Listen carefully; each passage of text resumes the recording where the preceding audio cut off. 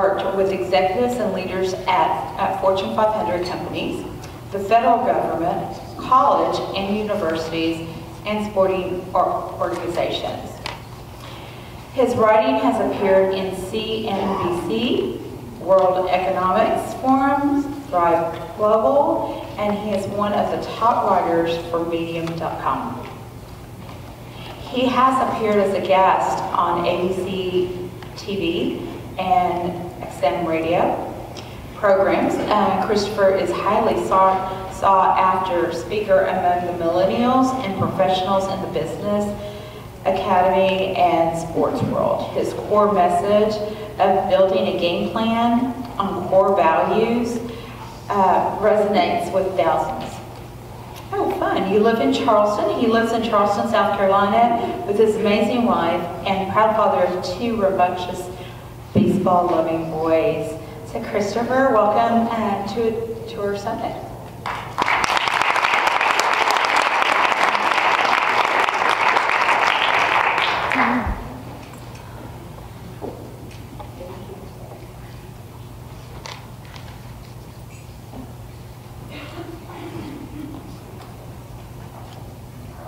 How's everybody doing?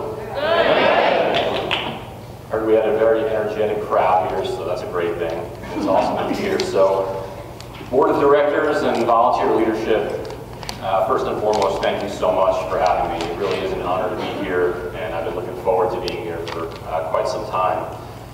And it's great to be here in this incredible American city.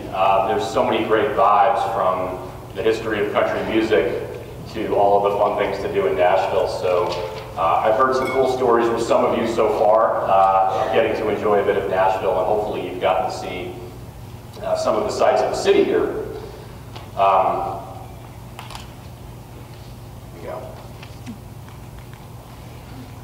So my wife and I ventured out yesterday to Ryman Auditorium. I'm not sure how many of you did get to see some of the great country music sites, but Ryman Auditorium was the home of the Grand Ole Opry, so many of the best performers in country music history have been there. So when I came yesterday and came onto the stage and had my picture taken with the microphone in front of me, it actually marked the first instance of someone with absolutely zero music talent being allowed on the Ryman Auditorium stage. But I hope you've gotten to enjoy more of the city and wanted to just get started here and tell a little bit of a funny story from one of my own travel escapades. So fortunately today I arrived here without any incident and with all of my belongings. About 10 years ago, after I finished graduate school, I was heading up to Washington, D.C. for an interview with a very prestigious management consulting firm. It was the biggest interview of my life. And as I got onto the plane and I sat down in that Delta plane, I started talking with a very friendly flight attendant who kind of calmed my fears despite all of my nerves and helped me get situated. We talked a little bit about the interview, and as time passed, I had a great flight, and we got off at Dulles Airport. So you might be wondering, maybe, what that UFO-like looking thing is right there. At Dulles Airport, there are what are called mobile lounges. And those mobile lounges take you from the airplane into the mobile lounge and then into the airport. So as I was getting off the plane, I had brought my suit, tie, shirt, and placed it in my garment bag and left it at the front of the plane on the clothing rack. And there it left. And there it was as I got off the plane and exited the aircraft. So I walked through the airport eager to get to my hotel. It was a little bit later in the evening. And suddenly, I realized, oh no, I may have just ruined one of the most biggest moments of my life. So I turned around and started sprinting back through the airport, breaking into a Usain Bolt-like sprint. I charged back toward the gate. Well, what was on my mind was, is my suit on the plane or is it in the mobile lounge? And had the mobile lounge left? As I got back to the gate, seemingly evading security, and I think the Pentagon had been alerted to a DEFCON 3 security alert at the airport, sprinting through the airport, hopping over chairs, breaking into a sweat. I got back toward the gate, and there was that flight attendant who I had shared the flight with. And so he walked over to me with a smile, and he could see how nervous I was, and he said, "Hey, I got your suit. Don't forget that. And don't forget to have fun. Good luck on the interview. So it was one of those moments for me, as there have been many throughout my life, flying, staying in hotels. All along the way, I've been touched by some pretty wonderful people in travel.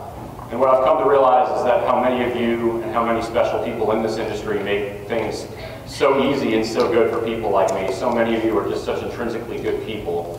And so it's an honor here to be among friends and people that have made my life easy, as I've forgotten many things along the way. Wanted to transition into the life of a man that unfortunately we recently lost at the beginning of this month.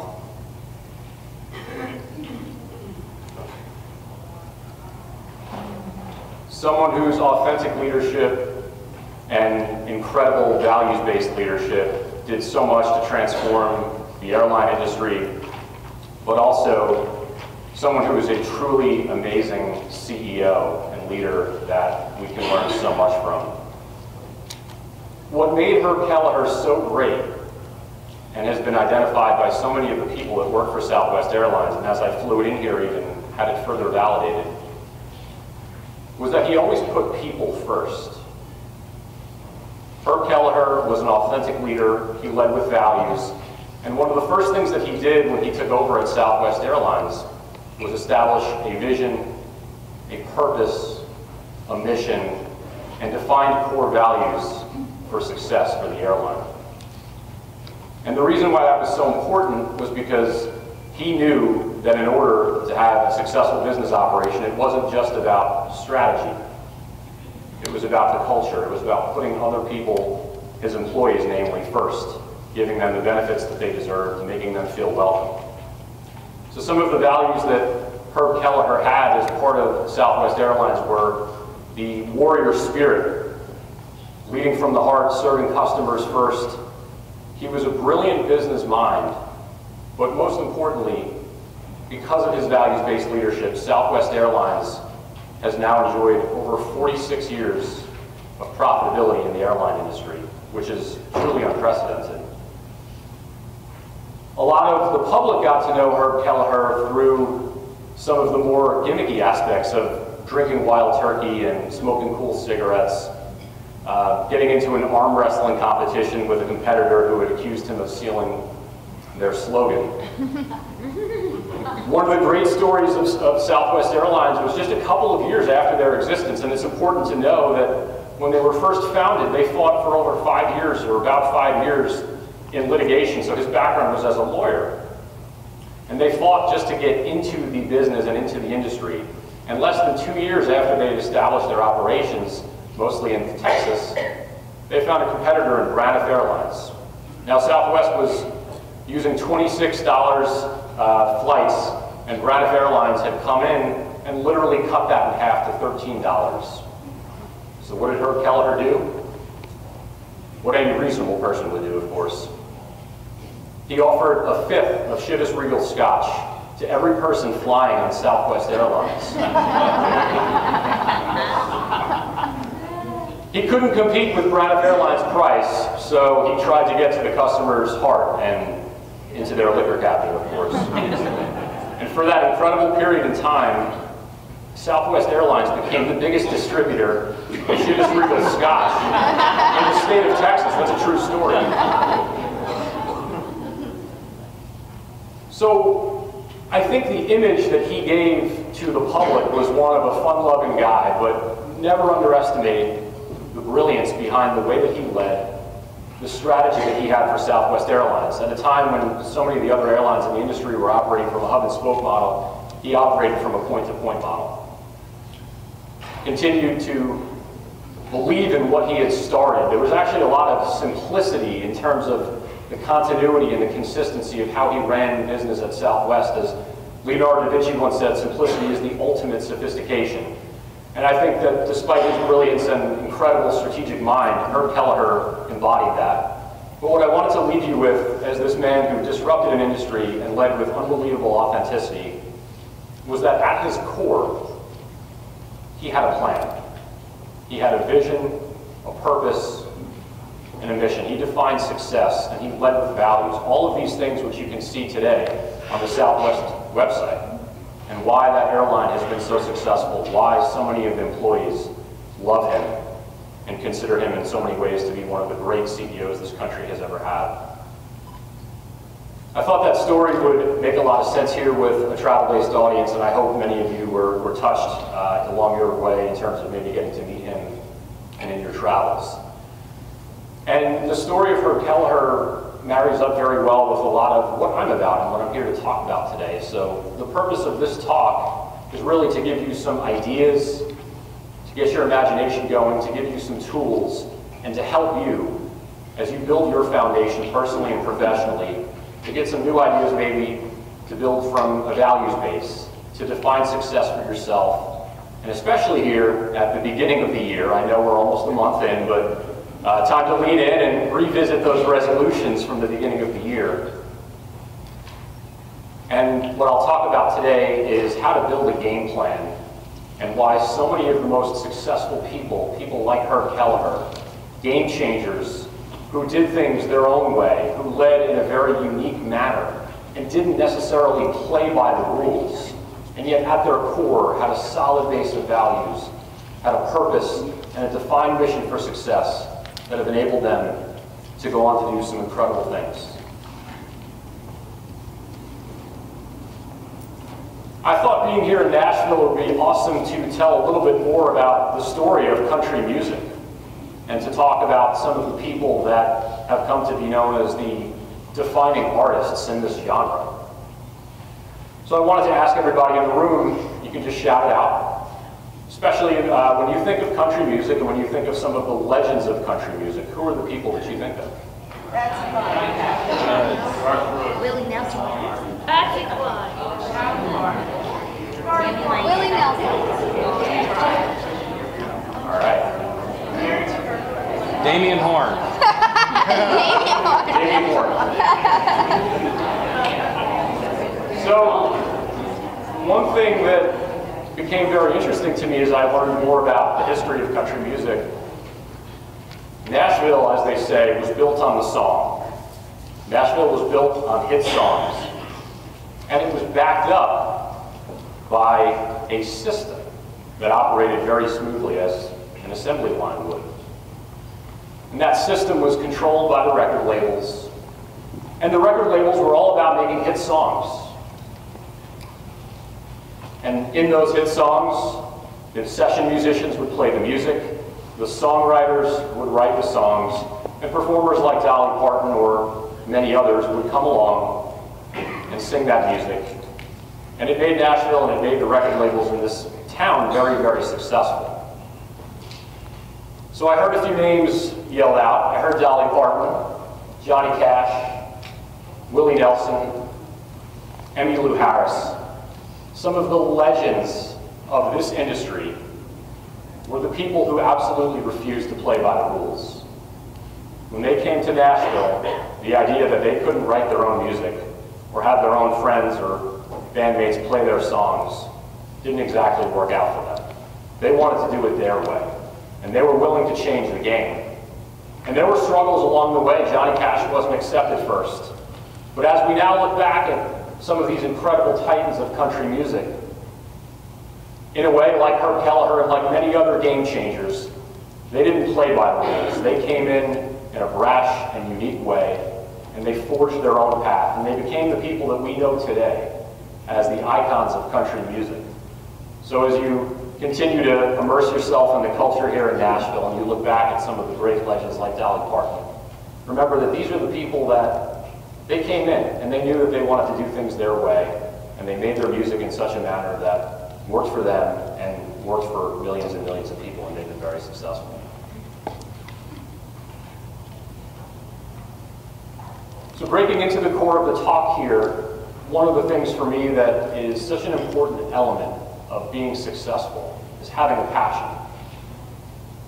And I would say that just the fact that all of you today are in this room speaks to the passion that you have about making your career better, your company better, this industry better.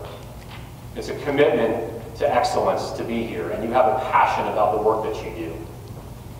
I think it's so important to be passionate and to cultivate that inside of you as you build your goals and your game plan for this year and as you look out at the rest of your career. So what do I mean by that? When I think of passion, I think of enthusiasm. I think of having a real fire for what you do. That kind of thing that when you look around and you think about, you just say, this is this thing that gets me so excited and so gigged up that you just want to scream inside. Now, maybe not in public, maybe on your own time and behind closed doors, but that enthusiasm and that fire becomes that passion that lights up inside of you. It improves the way that you see yourself and the way that you see the work that you do. And so that passion is one of the fundamental foundations of having a great game plan, of being excited about the work that you do. And I would encourage you that in everything that you do, to think first and foremost about finding that passion for what you do.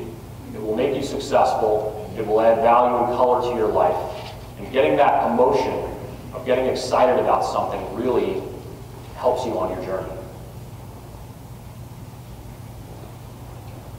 So before the talk here, we passed out some worksheets at the table. And under number 1, what I'd like you to do is just to take 1 minute.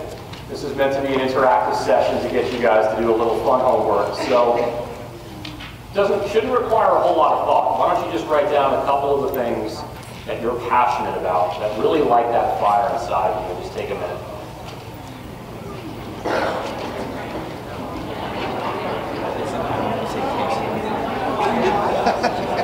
I thought you were going to say tacos. Tacos don't count.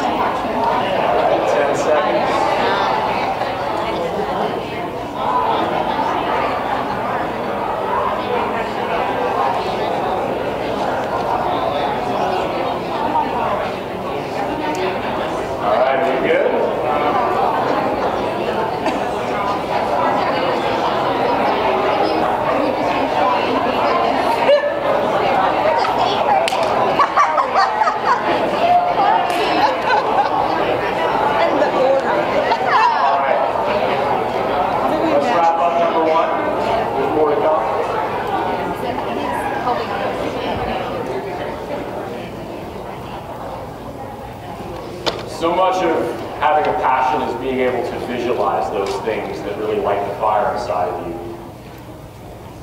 And once you have a passion, you're able to establish your values. I use this quote here by Jim Collins that the companies that enjoy enduring success have core values and a core purpose that remain fixed, while their business strategies and practices endlessly adapt to a changing world. I thought about that as I began my career in management consulting, so I know I left you hanging before as to follow up. After I got my suit and after I got to the hotel and checked my heartbeat, I was able to get that job and begin my career in management consulting. And as I sat in the room at the orientation later that summer, I listened to the facilitator tell us a little bit more about the company. Now, I think you might find at your own company, just like at Southwest Airlines, that this company's principles were based on core values, things like respect, teamwork, client service, honesty, and integrity. And it really resonated with me that a company would take the time to instill that into the culture, but not just that. Just like at Southwest Airlines, this consulting firm not just evaluated us, but did performance assessments based on the way that we adhered to those core values. A little bit daunting, a little bit much maybe, but it ended up working out and it made a lot of sense for why we were a successful company. I think of that in the context of applying that to our personal lives and what was in many ways an inspiration for me to write the book that I did about core values. We, just like a business, can establish the values for ourselves that give us the core and give us the foundation to build and go on to do great things, that help us to have a defined purpose and defined mission for success. Those values, like our core, once we strengthen them, enable us to be more mobile, nimble, and agile, and enable us to do great things. So values like enthusiasm, hard work, discipline, competitive greatness, confidence, this is the foundation that we need to do great things. And I would say that in order to really know your value, you should establish your values first. All of these things, your talents, your skills, your passions and experiences, and your values equate and equal the value that you establish for yourself. So we'll take another 1-minute break here. And again, hopefully this is just going to be something that comes very instinctively to you. Write down, if you can, 5 values, but just write down a couple of the values that come to mind for you when you think of the foundational things that mean the most to you, that enable you to understand why you do what you do. Okay, just 1 minute. I was saying something that professional.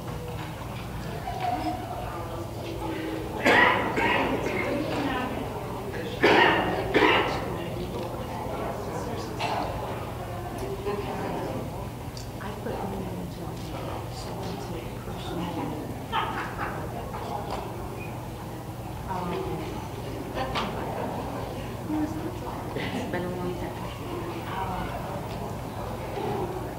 If I'm doing a job, so it's like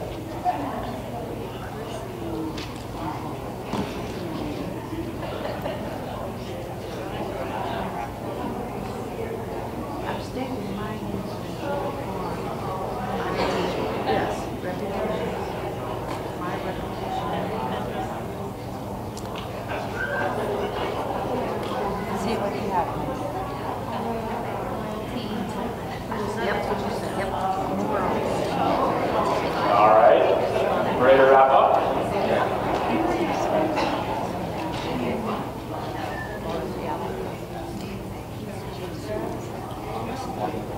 So you'll see soon that there's a method to the madness here of having a game plan, but we talked a little bit about passion, we talked about values, and now purpose, and really defining that as why you do what you do. And so I think at a more philosophical level, looking back maybe from that 30,000-foot view at yourself and at the way that you want to live your personal life and the way that you want to live your career, but also that purpose where you are right now in your career for why you do what you do. And obviously, there's a lot of things that go into a purpose of needs and wants, of providing for yourself, providing for your family.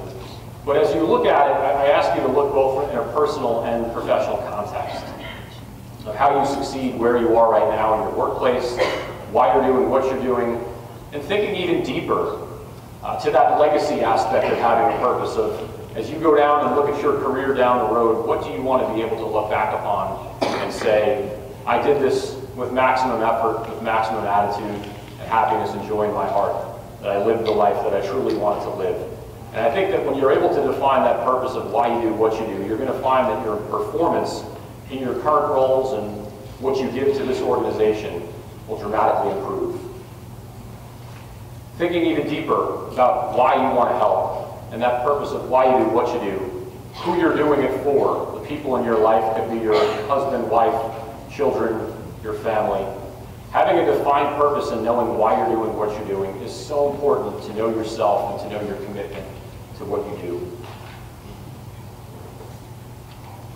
So this is a little bit more of a deeper look at the game plan that I talked about. So we've talked about passion, values, and purpose, leading to your definition of success, which is something that, again, we'll get to here, but having goals, and all of that should be leading toward results. And so one of the things that I do a lot in the business coaching work that I do with one-on-one individuals and in businesses is that everything should be geared toward the results that you're looking to attain. Personally and professionally, it's so important, and part of my mission in coming here today is getting that thought, especially at the beginning of the year, to think more about results-oriented behavior, and that your goals should all be aligned and leading toward the results that you're looking to get. So everything about a game plan is establishing that foundation, defining success for yourself, building smart goals, specific, measurable, attainable, relevant, and time-based goals that are going to get you to where you want to be. How many of you in the room are familiar with the concept of design thinking? So I thought that the more I was building out this methodology of having a game plan, that it mirrored a lot of what design thinking is about, because really building that passion and values and having a purpose is really about empathizing with yourself and defining and getting into that ideating phase of defining success, having a mission, having clarity. Your goals and your action are more that prototype and testing and implementing phase that comes with design thinking. You're developing the goals that you want to achieve for 2019 and beyond, both where you are and in your personal life. And then you're putting those things into action. And I would say that if you're getting results, to obviously continue what you're doing, but that testing and implementing phase when it comes to taking action is that if you're not getting the results that you want, to recalibrate and revisit and come back. That's where it's so important to have those values and to have that purpose, so that you're able to come back to that core center to know exactly what you can do to either accentuate your strengths or work on those weaknesses to add more value.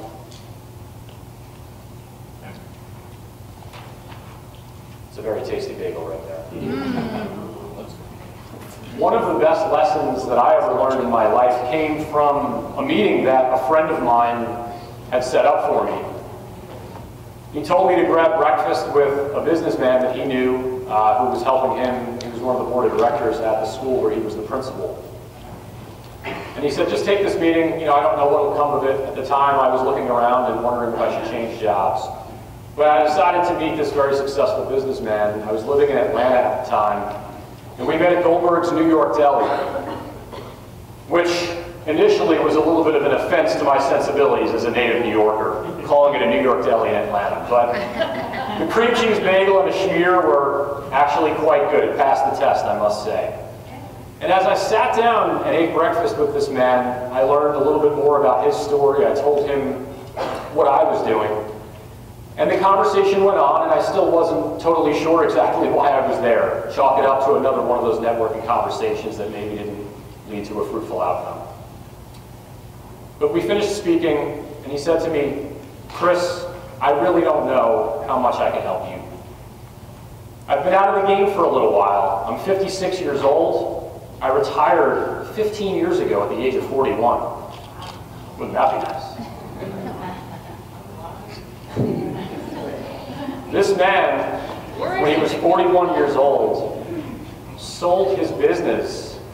He had started a financial services company and created a lot of marketing platforms around that. He sold it to German titan Allianz for just north of $100 million. So suddenly, my ears perked up. And everything that man began to say became gospel. Right? What he went on to tell me was, Chris, I don't know how much I can help you. I don't have a lot of connections anymore. Spend a lot of time playing golf, living the good life. What I can tell you is what made me successful and why I was able to sell my business for over $100 million.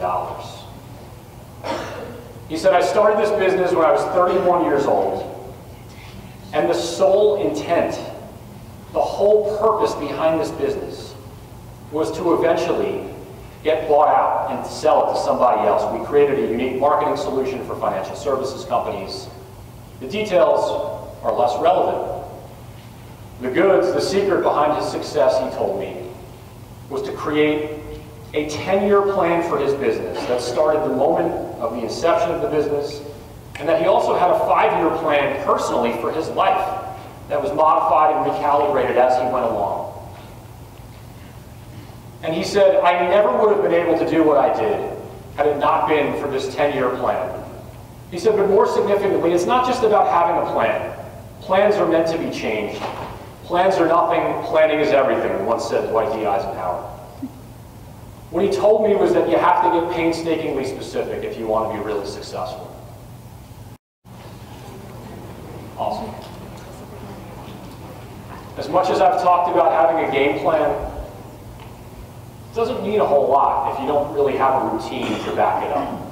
And that's the way that you come into every day, and especially what Hal Elrod established in his book was having a great morning routine. And so I wanted to share this acronym, especially for those of you who aren't familiar with it, because it's so easy to remember, and it's a great way to be able to back up the plan that you have for yourself. So Savers, as you can see on the screen, you start with silence. And so really what that's about is having a meditation practice, if that's something that you maybe don't already have, and being able to really get clear in your own mind and have thoughts to be able to start your day off, start your day out with peace and quiet. It could be prayer. For those of you in the room, like me, with young children, silence is one of the most valuable pieces of your day. I volunteer. So for me, there's no coincidence that it begins as the top option. But having silence could be one of the first things you do when you wake up in the morning. Just spend 10 minutes and get clear about what you want to do that day to get some peace of mind, especially if the day before that you ended with thoughts racing and your mind racing and you're going through a very busy period at your job with some anxiety and stress. Having that period of meditation or silence.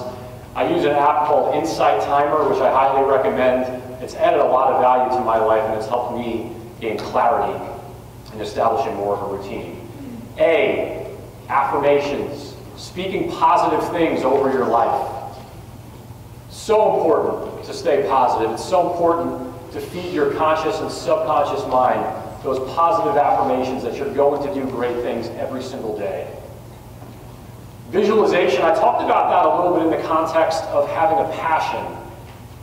And for me, visualization applies to so many of the things that we do, even preparing for this speech and visualizing being here in front of all of you, or delivering that big speech that you have in your business. Coming here, taking the lessons that you guys learned from being here for a couple of days and visualizing that as you get back to your city and state and to your business and being able to apply those. Being able to visualize yourself doing successful things is very, very important. Exercise, it could literally be done in a space like this. We're talking about jumping jacks. No, I won't demonstrate. Push-ups, crunches, just something to get the blood flowing every morning. It doesn't necessarily have to be a gym membership. I think I've been to my gym about 5 times in the past year, and that's not a joke. But, you know, working out, doing a little something to just get the blood flowing every morning is really good.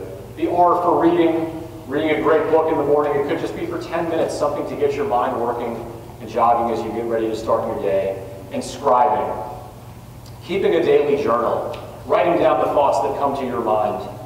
Being able to look back at your day and have a little bit of a reflection will help as well. So I thought that this was a great thing to share to back up kind of having that plan. Wanted to share another story that came when I was a kid. So I grew up just outside of New York City on Long Island. So for all the New York people in the room, what's up? And one of the biggest gifts that my parents gave to us every year, my father was from upstate New York, and he would give us the gift for our birthdays every year of a week at Syracuse University basketball camp. Nice. So for our family, that was a gift of gold. I grew up in a sports-obsessed family. I have a brother who works for ESPN on television, and all of us, basketball was our life. And so we'd go to this basketball camp every summer, and each day there'd be a lecture, and one of the coaches or maybe a former player would show up. And one of the talks that resonated with me and stuck with me, and I think is so applicable to our lives, to what we do in business, was given by the now head basketball coach at the University of Washington. His name is Mike Hopkins. Coach Hopkins was from Southern California, and he came to Syracuse as a very lightly recruited player. They were bringing in some of the best players in the country every single year, and he barely got on the team. And he knew that in order to play, he had to do a little bit more. His talent alone was not going to get him on the court at Syracuse. Not during that time, not when they were competing every year for the Final Four. So as he talked a little bit more about his journey at Syracuse, he said, you know, I was a scrawny white kid. barely weighed anything, and I got to Syracuse, and I realized that in order to play, I needed to contribute. He bought into the belief and the saying that hard work beats talent when talent doesn't work hard. And he started looking around, and he even talked to the coach at the time, and he said, what does our team need? What do we need to be successful? I can't dunk, I'm not a great outside shooter, but I can do all the little things. I can get the rebounds, I can dive on the floor for loose balls. A lot of sports metaphors here, of course. But I can do all of those little things, like forcing turnovers and making sure that we win basketball games. He ended up becoming a 4-year starter at Syracuse. And I ask you to think about that in the context of where you are right now.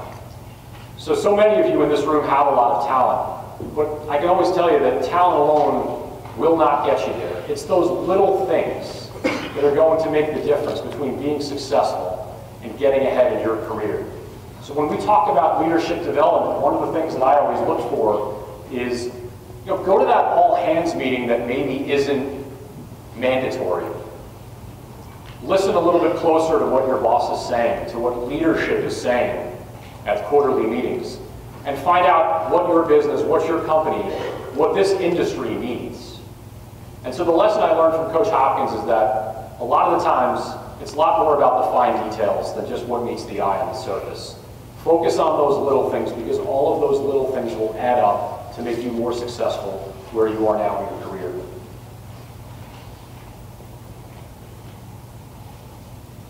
And I got a video for you guys.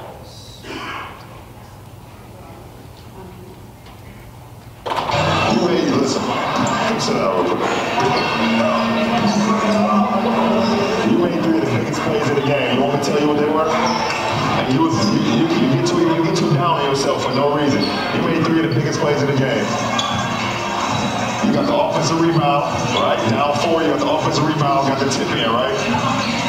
And then you had the outlet pass to Owen when he got the and 1, and then you made the last swing to him for the game winner. You know what I'm saying? So like if you're missing shots or making shots, don't worry about it, kid. You played a hell of a game. You ain't gotta worry about making shots or missing shots. Alright? Good job. I'm proud of you. I'm proud of you, man. Alright, go with your team. Bye. Good job. Anyone know who that guy is? Wouldn't it be great to have a mentor, to have a coach like that? Whether you're making shots or whether you're missing shots, doesn't matter. Keep doing your best. And what LeBron James showed us in that video of talking to his son at one of his AAU basketball games was that even when everything isn't going our way, we're oftentimes doing a lot more of the things that are needed to win and to be successful than we may realize. It's great to have a big goal. It's great to have a big result that we're trying to get to. But as I talked about a little bit in the previous story, oftentimes it's about having those little things and doing those little things and taking a moment to look back and reflect and have that perspective and realize we may already be doing so many of the things that it's going to take for us to be successful, and it takes that period of reflection to be able to look back and realize that.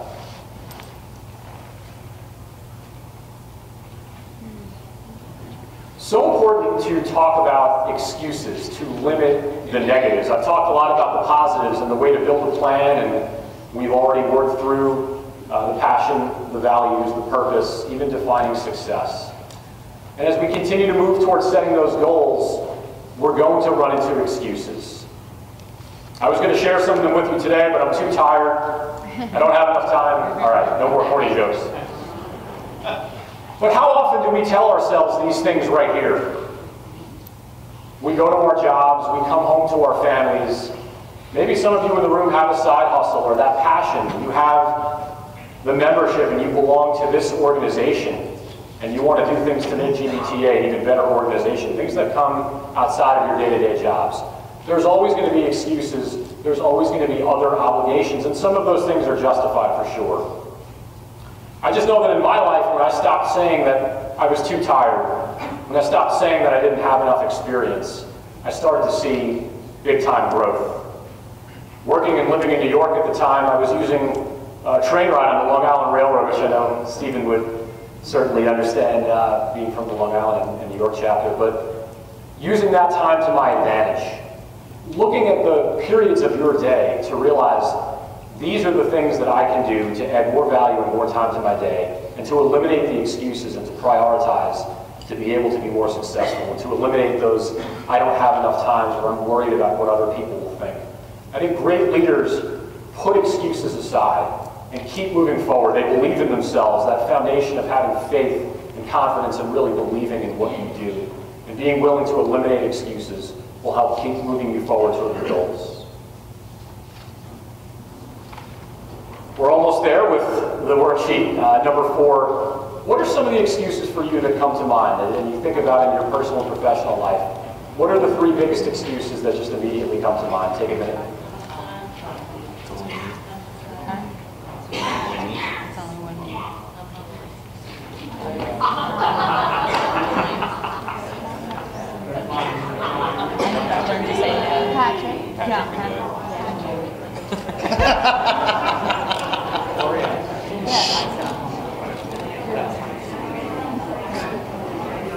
That's my old excuse.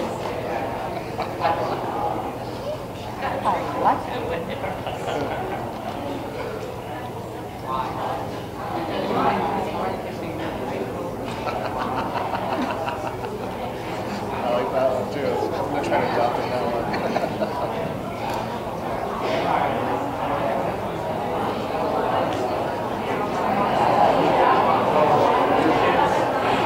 All right, 10 seconds.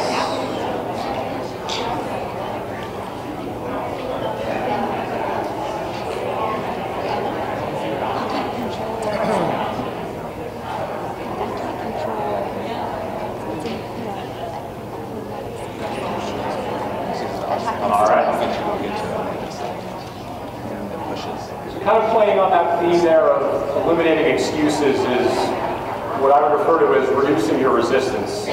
Anybody in the room read the book, The War of Art by Stephen Pressfield? So he talks a lot in that book about overcoming the resistance, overcoming the fear and the things that hold us back. And so I say here that your vision, your desire, and all of the actions, all of those things, when you combine all 3 of those things together, those things must be greater than that resistance and that desire to change. To those excuses, to those things that you previously told yourself. It's not all about the offense. Using another sports metaphor, it really is about the defense, of being able to limit those turnovers, limit the mistakes, learning from mistakes, learning from previous setbacks and adversity and things that may have slowed you down in the past. Getting past that, overcoming that resistance and continuing to move forward. And so just to drive that point home again, it's not just about having a game plan, and all of that is wonderful, but it's really about great teams, great people are able to mitigate and eliminate the things that have previously held them back. They've learned from mistakes that they've made, they've moved forward. And 2, just thinking more about how important self-awareness is to emotional intelligence and to the way that we lead. It's not just about having awareness. Of course, that does drive plans and habits, but it leads to outcomes, leads to change. So having that awareness to be able to identify areas where you maybe need to grow, areas that you need to overcome to be more successful is so important. Started out talking about some of the game changers like Herb Kelleher, who thought outside the box. Just some other tips here, again, kind of sharing the theme of emotional intelligence. I like to use the slogan, playing with house money. Kind of that gambling metaphor from Las Vegas where you're just coming in with a lot of confidence. It's believing that you've even already attained the things that you're trying to do. And just operating with a clear mind, with a beginner's mind, of being very confident in all that you do, challenging limiting beliefs, and adapting to your surroundings. Leading from the heart and being an authentic person of living by your values and doing the work that you set out to do.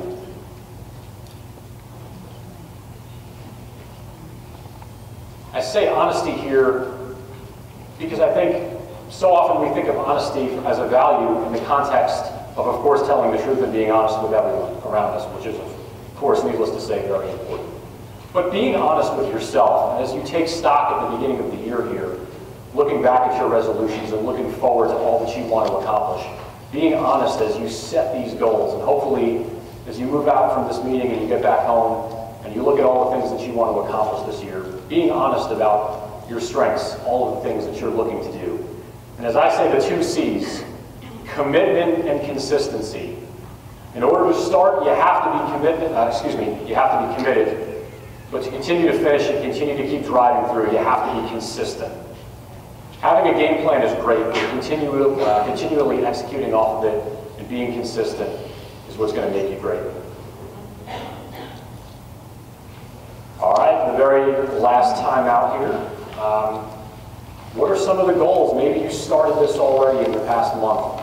What are some of the goals that you're looking to achieve this year, personally and professionally? Jot a few things down and we'll take 1 minute. Give more work to volunteers. Oh,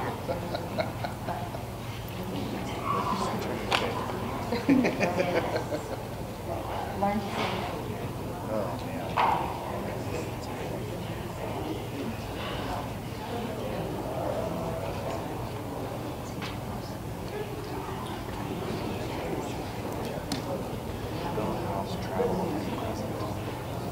Build a house? Yeah.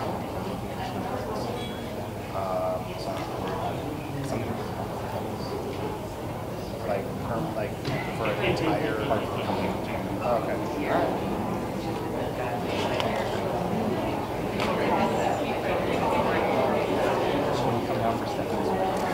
Right? All right, 10 seconds. Isn't that crazy?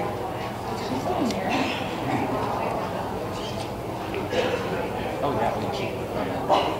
yeah. That was fun. She was like,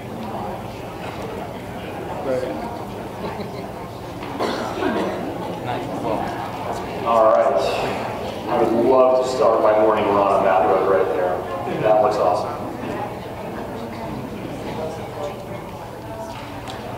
So driving forward toward another key here, persistence of following through with your plan. We talked a little bit just about that will to overcome adversity and doubt and fear. The will to continue to drive past those things that maybe you previously told yourself that you couldn't do. And just recommitting to yourself. We talked about commitment and consistency. Persevering, persisting in all that you do, to continue driving to be successful. I thought that the idea of persistence and perseverance really applied to the life of the woman on the screen right now, Suze Orman. I'm not sure how many of the people in the room know the personal story of Suze Orman. So the woman that we know today as a financial guru and one of the really bright financial minds, someone who's had a television show for a long time on CNBC and been an extremely successful entrepreneur, started from pretty humble origins. She grew up on the south side of Chicago, started attending the University of Illinois, and right before she graduated, she was about 1 credit shy. She decided to leave. She was not able to fulfill a language requirement, something she had struggled with throughout her youth. So she decided to head west to Berkeley, California. And she started working as a waitress at Buttercup Bakery. And so it was there for about 7 years that she worked in this restaurant. And all along that time, she developed this dream of that, hey, I want to start my own restaurant someday. During the time that she was there, some of the patrons of the restaurant had taken an interest in her, realized that she was a brilliant woman with a promising future. They pulled together $50,000 for her to open her own restaurant. So she did what a lot of bright, intelligent people would do. She took that $50,000 and she decided to invest it. She went to the Merrill Lynch office in Oakland, found the financial advisor for the day, told him what her goals were, and she handed over the money to be invested. What took place after that was that about $50,000 was invested in highly speculative, very, very risky investments. The man that did that, obviously very deceptive, not the kind of financial advisor any of us would want. he lost all $50,000 of her money. So at the age of 30, working toward building a dream over a period of 7 years, Sue Zorman was still a waitress at Buttercup Bakery, except now she was broke and she didn't know what to do. So she took some time to regroup. She actually went to that same Merrill Lynch office in Oakland, California, and applied for a job.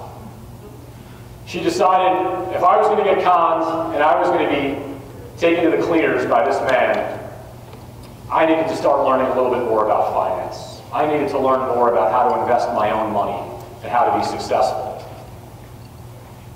After a rigorous interview process, she got the job.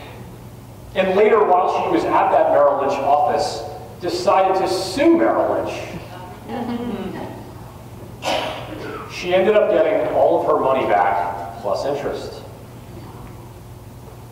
She worked there for another little while, eventually went on to Prudential, and then started her own financial services company.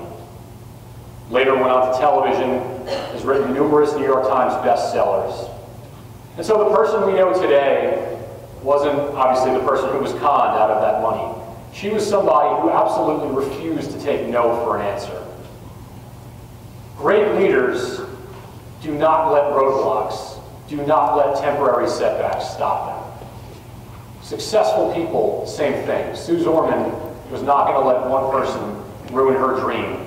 As she moved along, that dream manifested itself from obviously starting a restaurant into becoming one of the most successful and incredible financial minds in this country. And I thought that her story applied value here, in that the persistence to continue to keep going, to continue to keep doing and believe what you're doing is that it's going to lead to results, and to not let anything stop you as you build those goals and keep moving forward in your careers and in your work here for GBTA. Having that perspective, we talked about in the SAVERS acronym there of scribing and keeping a journal of reflection, determining what's working for you, what is best to maybe put behind you. What are those things to have a short-term memory about and put behind? I'm such a big believer in celebrating the wins, and it's why, and it makes sense when you have goals, when you set very specific goals, to take time to celebrate what you've accomplished. I'm not talking about getting complacent. I'm talking about taking that 10 minutes, 15 minutes, maybe it's just that one night, using that as that marker to measure your success, to celebrate what you've accomplished, and to continue to keep moving forward. To have the nerve to boldly try again. One of my favorite stories comes from music. The Beatles, after making so many successful records, and even Sgt. Pepper's Lonely Hearts Club Band, one of the greatest albums of all time, they talked about how that just wasn't enough for them. They still went on and they still had Let It Be and Abbey Road up their sleeve. And you can think about that in the context of so many successful people in this industry and in other industries, that one success isn't enough. It's the desire to keep getting more and keep getting more, and to keep building, celebrate those wins, and keep moving forward. Oh God, not him again. Not him again.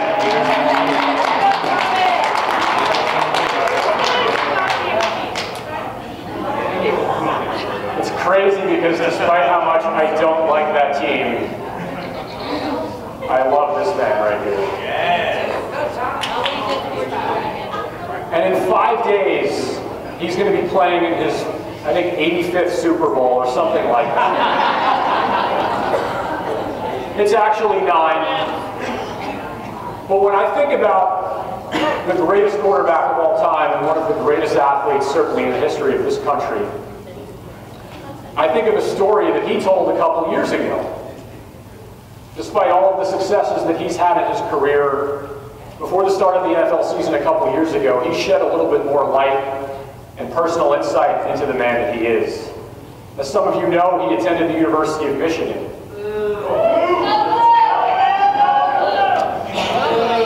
And while he was there, he had become friendly with the longtime equipment manager at the University of Michigan, John Fall.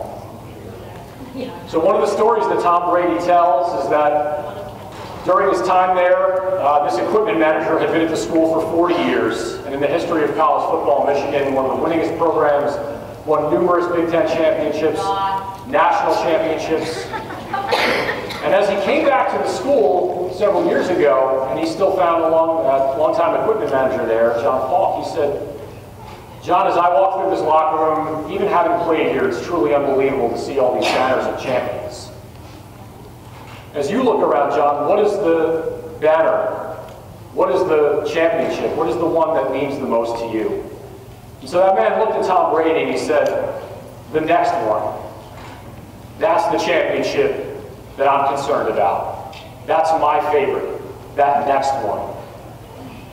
Anyone who knows what he's accomplished both on a personal level and on a team level, and even reading a cool story about him a couple days ago, how when a former player of the Patriots was upset and dismayed that he hadn't made the Pro Bowl, Tom Brady said, "Hey man, it ain't about Pro Bowls around here. It's about Super Bowls, it's about rings."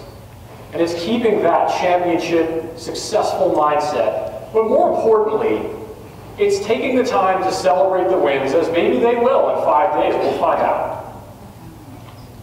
But Tom Brady, like a lot of great leaders, will immediately move forward and immediately move on. And even at the age of 41, has promised to play longer, and is promising that he will always look forward to that next one. And I use that other sports metaphor again to illustrate the importance of continuing to have a future-seeking mindset in your leadership. To be successful, to keep driving forward, you're always looking forward to that next big goal in front of you.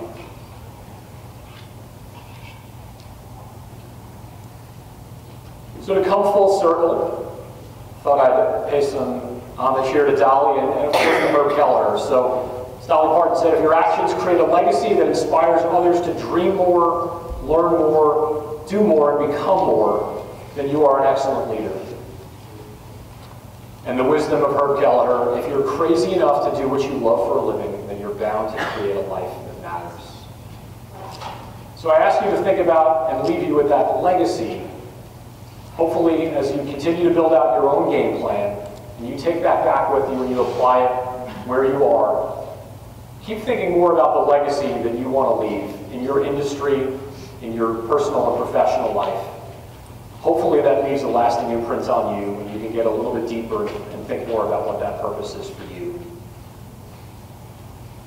So I thank you so much for having me here today. It's been a real honor as I was able to get to speak to some of you over the last couple of days, and I'd love to continue that conversation here after the event.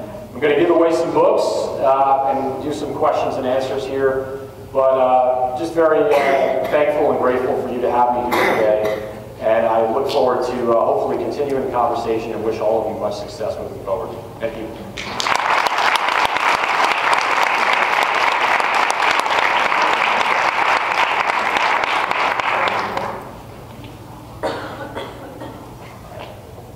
Anybody have questions? You got a free book. All right, I'm coming. Hold on. Did you say free? It's just a clarification. What is the name of the book that you said that had like the savor?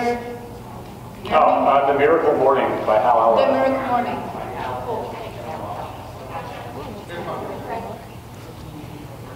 Okay, so I don't really have a question, but can I have a book?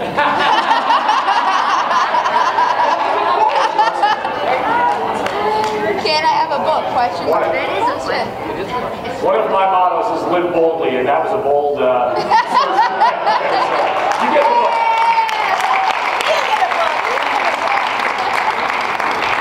Hi Chris, I'm Leslie from Michigan. Thank you for being here. So beyond kind of the time management issues, what is your very best or your favorite time management tip or advice? We all say, I'm so busy, my bandwidth is, I can't fit one more thing on my calendar. So what would you say is your number one best piece of advice about time? I think, so I talked a lot about a game plan, and I think what I was talking about, and the way that I frame that up is really in a broader sense. You know, I'm actually not a big believer on a daily basis to have every single minute of the day planned out. And part of that, just given the work that I do as a coach and as a writer, I put blocks on my day for time for just creativity. You know, the best ideas, the best things that I come up with are when I have a really clear mind. But I also do operate off of a schedule. I mean, I just personally, just from having been in the business world, and I think maybe most people here use Outlook as you know, a previous job that I had a couple of years ago, I had worked with a consultant who used to say to me, you know, get off your butt and get out to lunch and go meet people. And so that's another element of planning where you maybe block a 1 hour time interval once, twice a week, if time permits in your job, where you're going out and you're networking and you're meeting with the smartest people in your industry, people that you can learn from. I think that's how you become an expert. One of the ways that I became a better writer and learned more about the writing process was by talking to successful writers. In the coaching work that I do, I surrounded myself with, you know, really smart people. I always tend to think in terms of sports metaphors. Growing up as a kid, the athlete that I loved the most was Magic Johnson. And one of the things that he used to say is, like, I always surrounded myself with better people, you know, so I think that when you surround yourself with other experts, it kind of comes in by osmosis, but having a passion and using that emotional intelligence to have a curiosity around learning more about that thing that you want to be the expert in, and just continuing to put yourself out there and confidently advancing your ideas to people of influence who are willing to listen, who are then going to give you that platform to be able to express those to more people. Thank you very much. That was outstanding to listen to today. I had two things. And you sports fans, please don't get mad by this, but I'm just curious, if the Patriots were not in the Super Bowl, would you have used Tom Brady as an example? And if no, then who would you have used? So my wife is in the room, and interestingly enough, 9 days ago, as I was watching the AFC Championship, and I'm not a huge NFL fan, but I always watch the playoff games, and I was sitting there, it felt like a dagger going through the heart watching the Chiefs lose that game. But I would have used him, and again, I think that his mindset as an athlete, so I didn't use that word much in the speech today, but it's a word that's very prevalent in the world that I live in personal development, of having a mindset, but just being positive, being resolute. Like, what's so amazing about Tom Brady is that whenever he finishes playing, we're going to look back and say, man, that guy won a lot, that guy won a lot. You know what he also did a lot? He lost a lot. And even for those in the room who remember, were fortunate enough to see Michael Jordan, you know, one of the quotes that I used in the book, it's one of my favorite quotes in life. You know, I have failed time and time and time and time again, which is why I succeed. Michael Jordan said that. I think most people in the room would agree he might be the greatest athlete any of us have ever seen. And so I think you learn, we learn, I have learned so much from adversity, from failure, from setbacks. And as time has gone on in my life, I mean, it's crazy. There's times where adversity strikes and I say, this isn't really a bad thing because I'm going to grow from this. And if I embrace it, I'm going to come out better on the other end. So I would have used him. It honestly makes me look a lot better that the Patriots won that game, even though I didn't want it. Chris, right over here. Hi. It was such a great, I love the title, The Value of You, because I really see that people, so many people, especially in my life and around, I really see that they base their value based on what somebody else thinks of them. And it's really what's a great, but I know over time, that takes time to really get the value of you. So do you offer longer term seminars? Do you offer things that actually help people, what you were saying before, the 2 C's, commitment and consistency? Do you offer things like that actually support others to be committed and consistent to themselves, to learning the value of themselves? Yeah, I mean, that's something that I've been developing more over the past year and doing with business. I live in Charleston, but I do travel, and I certainly started working with, even the previous company that I worked for was doing a lot of leadership development work around emotional intelligence and values-based leadership. And as I put this presentation together, I'm sure a lot of you realized, you know, I, interestingly enough, had started preparing for this back in December, actually right before Herb Kelleher passed away. And actually, after that, I researched more about his life, and I was like, wow, you know, this man represents everything to me of who I want to be and what I stand for and what so much of my personal experience has been. I think you will not find a better example of authentic leadership and values-based leadership. And so it's just a big part of what I am and what I believe in. And I got that foundation in the consulting world. Like I said, it was astonishing to me to realize right out of graduate school, I'm sitting at this orientation at 7 in the morning, and I'm like, blah, blah, blah, right? And then all of a sudden I'm like, wait, we're gonna get evaluated, and our annual assessments are going to be based on our values. And then finding out that Southwest Airlines does that. Why it's so important to live by values and to apply it both in our business careers, but also personally, you know, to my family life. And I just feel like I've talked a lot about purpose, and I know I probably got sick of me saying it after a while, but you know, having that why you do what you do, I think that has to be rooted in values of things that you believe in. And I'm just such a big believer in terms of empowerment and emotional intelligence that never, ever, ever let anybody define those things for you. You have to do it for yourself. And I think that when you do that work, you'll realize other people respect you so much more. They know that you stand for something that is based in integrity and honesty. And when you just live your life with kindness and respect, it goes such a long way. And I meant every word that I said here at the beginning of the talk. You know, it's this industry, every step along the way that I've been touched in terms of, you know, airline travel and hotels. And, the thing that always comes back is so many of the people in the travel industry make for memorable experiences. We hear that term a lot now, is make it a memorable experience. You know, that's what people remember. It's that holding the door. It's that, you know, willingness to do those extra things that aren't part of the job description that really matters. So that was a very long-winded answer. I tend to talk a little bit, but yes, I do that work, and it's the work that's nearest and dearest to my heart. You know, I do a lot of talks now around emotional intelligence and how those things tie into authentic and values-based leadership. I just, a big part of who I am is having that foundation, and I think, again, it's a lot of people just jump into that execution phase. So I came from a background of management consulting where, you know, we'd establish projects, and it was, you know, you have to define that. You have to do those things in the beginning. If you didn't, you'd fail. And I just think, why can't we do that personally? Sometimes, you know, I used to find early in my life, in my career, I would just jump right into things. But when you define success, when you do that values-based work and you have a plan, you're going to give yourself the commitment and the consistency to sustain over a long period of time as you begin executing and getting to an end goal. All right, so we have time for one more question. Hi, Melissa from Austin. And this is actually a question that you can answer fast. What is one of the things that you do every morning to get yourself up and going? Great question. So, you know, at this point in my life, I consider, you know, the biggest blessing in my life to be my children and my wife. So, it's going into those little guys' room and giving them a kiss. So, you know, even thinking about it gets me a little emotional. But the two little guys that you see on the screen there are, you know, why I do what I do. So, it's going and seeing them. I think that helps bring out my passion and enthusiasm to tie it back to Savers. Awesome. Thank you so much for your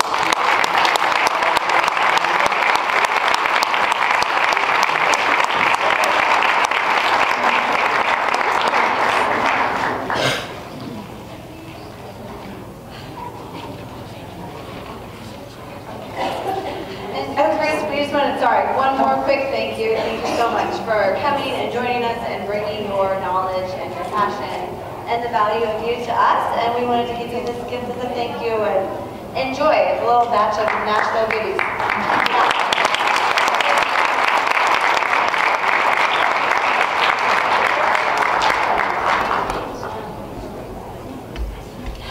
Chris is going to be hanging out for